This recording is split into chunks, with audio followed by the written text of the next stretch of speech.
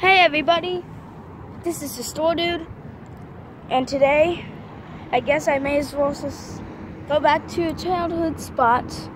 This isn't my childhood Toys R Us, but nonetheless it's an abandoned Toys R Us in Tucson, Arizona. Yep. Yeah, it's just sad not being able to see any more Toys R Us's. And already they just had to board up the windows already. Why?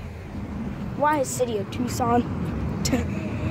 I don't live here, but why do you always gotta board up stuff before I get here? You can't even see anywhere inside the Toys R Us.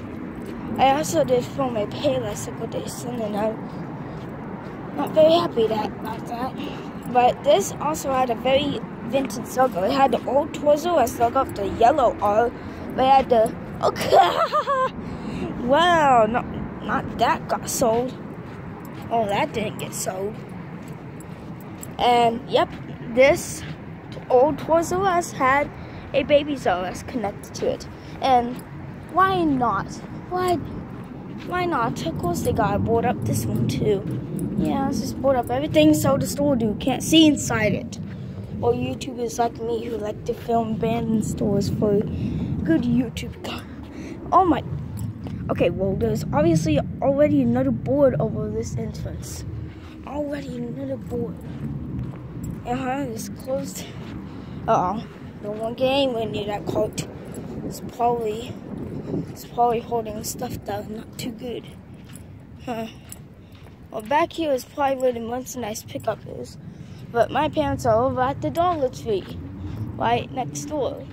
And so, yeah, but isn't that just very sad? Babies R Us, they both got us.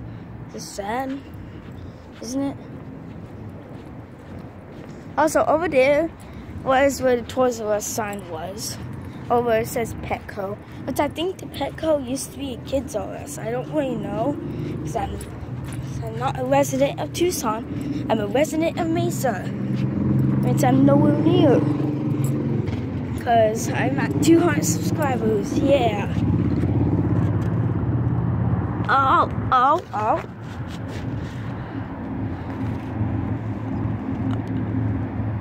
Can you guys see anything?